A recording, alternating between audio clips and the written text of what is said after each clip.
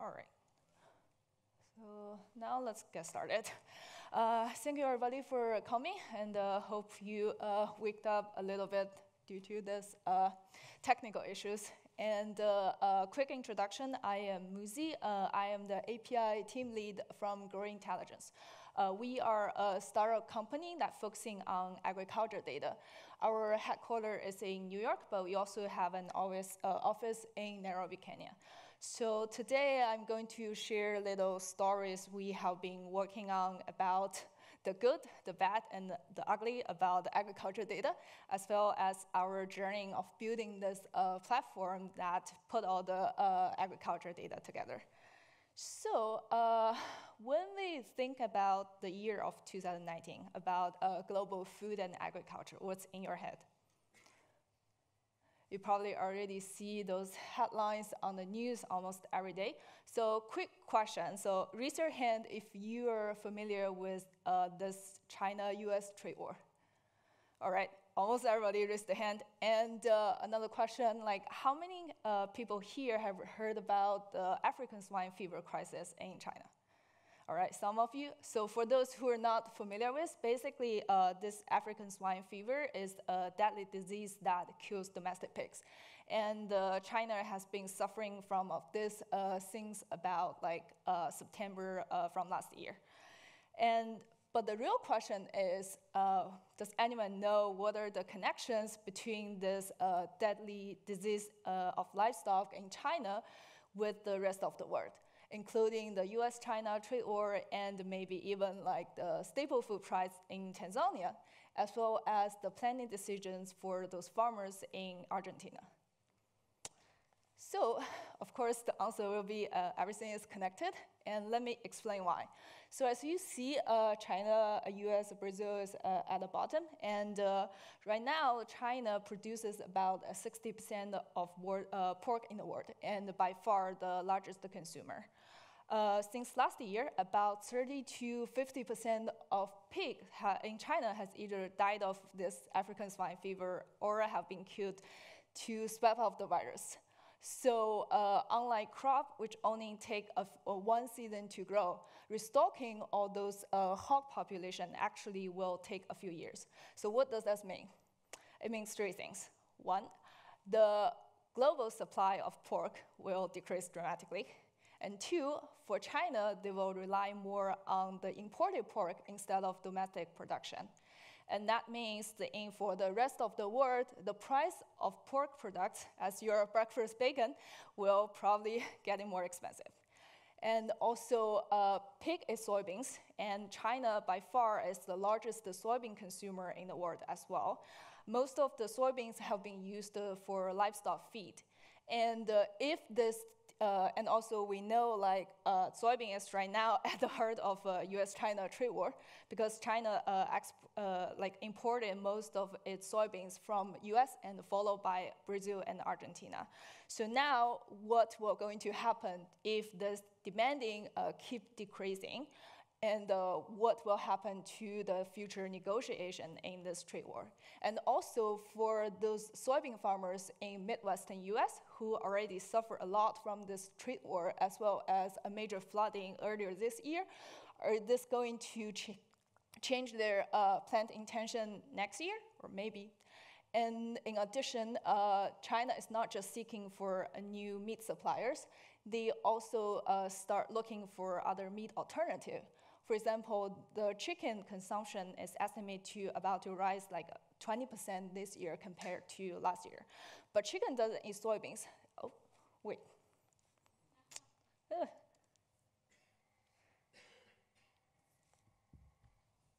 Oops. All right, that's a good picture. That's exactly happening in my mind right now. But back to this. So chicken doesn't eat soybeans; they eat corn instead. So if China is going to consume more chicken in the field and it becomes a longer term, so what will happen to the global trade about corn? And for a lot of African countries who actually rely a lot on corn as their staple food, what the price will be in the future. Yeah, so to answer those questions, you need a lot of data. And you might think this is easy because agriculture is such a data-filled industry, and many data is available through in public domain. But however, this is how people not find their information in their daily life. Let me explain why. So first, agriculture data right now is extremely fragmented and spread in hundreds of different sources. It's not a single body that reporting different data. It's actually the whole industry is actually lack of consistent measurements and the standard. So for example, each sources may have different terms and definition even for the same thing. My favorite example is maize and corn. Does anyone know maize is just same as corn in many countries? And also, even in the same organization, data can be structured completely inconsistent across different departments as well as from different time periods. So for example, there are some sources we work with from China that basically it's a scanned image on top of a PDF. And people move table here and there from month to month. And then when you trying to analyze hundreds, 30, 40 years of data, it becomes extremely hard. Language could be another barrier because agriculture is global and every country tends to report data in their local language. So we have sources reported in Chinese, Spanish, Russian, Ukrainian, etc. The translation is very hard because you need a lot of context and domain knowledge. And not to mention about the issue with transparency. As mentioned, even though those data are publicly available, it's not very clear about how they collect data. And also, for example, some sources like US Department of Food and Agriculture, they provide data forecast and the yield model, but they are not exposing their inputs or methodology. So even you get the final number, it can be a combination of surveys, local reports, they also have machine learning, but we don't know how the final number is generated. It could be a little human touch in the end. So those are some of the problems we try to solve at Gro Intelligence.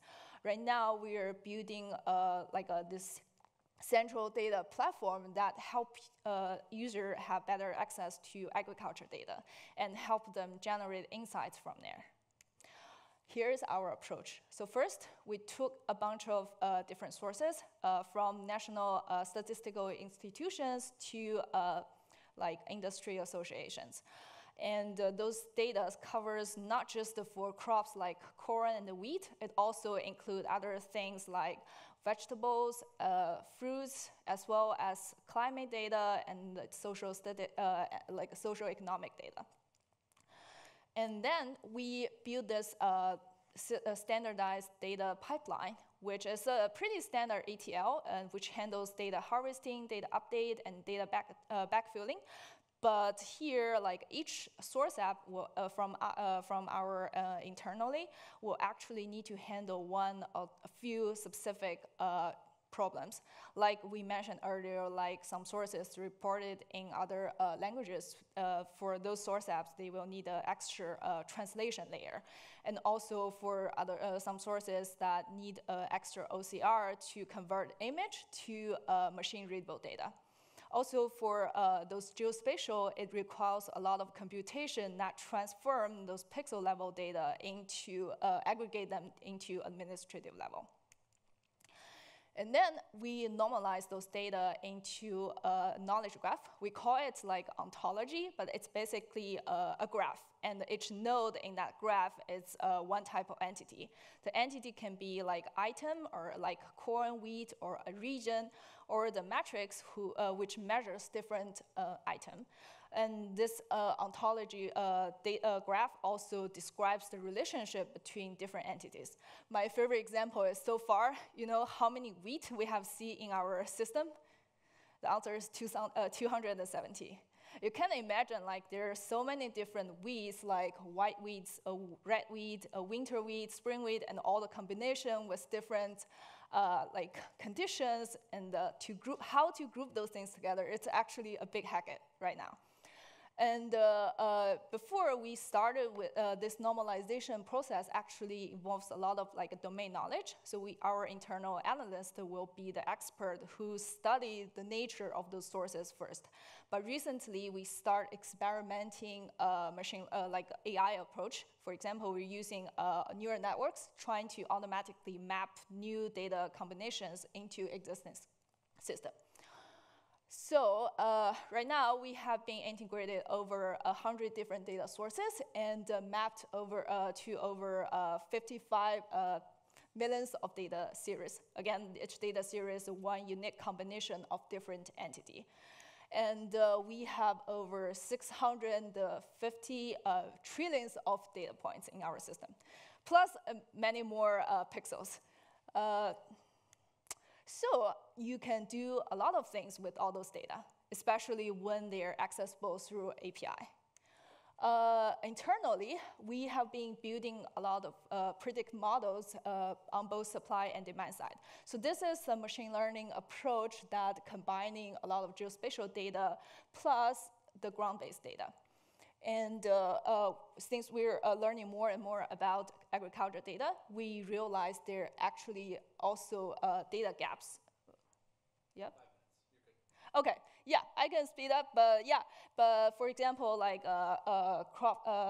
we have been internally we have built like a crop mask that for those regions that doesn't have the government to report data, and also you can compute like domestic consumption per capita through the existing domestic consumption plus a population from the other sources. And we also have like a web app, it's a UI portal for a user to discover and visualize data. So this is a brief, I won't get deeper into this, but this is a general model we have been building internally to describe the general agriculture issue on both supply and demand side and also the trade models in between. So yeah, and with the API, our external users can also do a lot of customer applications as well.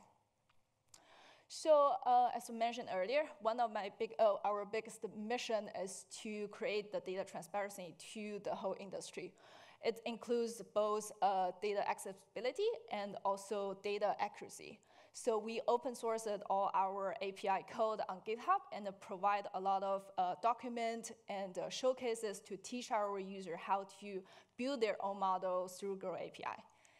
And yeah, those are just some examples. So you can check out our website as well. And for data accuracy, it's, I will skip the first few lines. The most important thing is, like, unlike those public sources, we actually being very transparent about our inputs and methodologies in our predictive model. So all those papers are accessible online. So with our API, like, everybody can actually reproduce the model and the backtesting. So yeah, those are more examples of customer applications. And you can also even build a Slack bot or Alexa assistant with Gro API. So yeah, that's our little journey about transforming data in agriculture. And any question? I guess we have 2 more minutes. Yeah, we have time. What questions do we have here? Yeah. Yeah.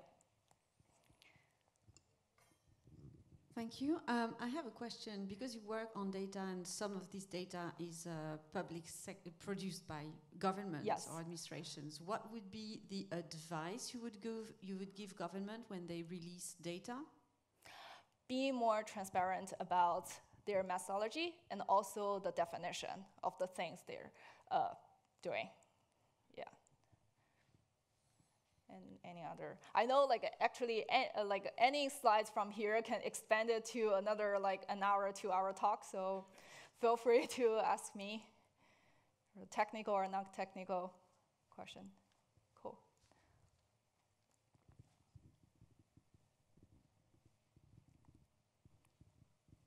How did you solve the issue, for example, when you were dealing with government information coming from China that was in these horrible, outdated formats? Do you have any examples of how something like that is converted to something more usable?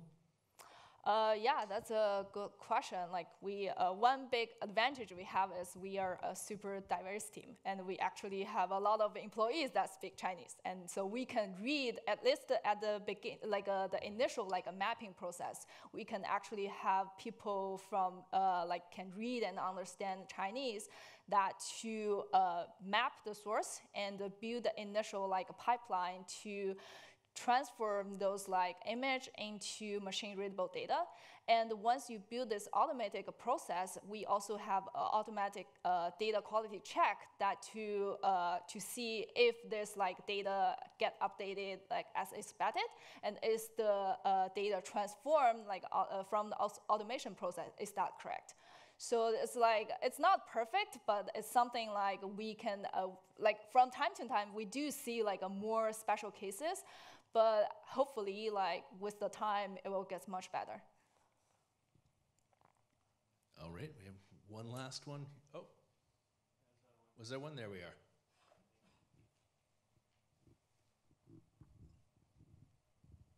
Yeah, I'm curious if you can share like who are your customers, or maybe example of customers. For example, like our government who actually sharing the data initially, then customers of the platform.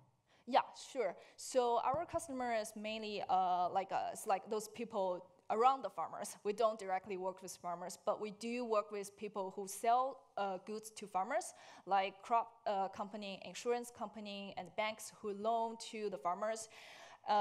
Also the intermediary like traders and hedge fund, and also people who buy goods from farmers like retailers and the food beverage company, etc. But we do think with this public API, there could be some customer applications that directly like apply, like beneficial to like the farmers in more like daily basis. Yeah. Cool. All right. Thank you, Muzi. I will be around, so if you have any question, let me know. And yeah.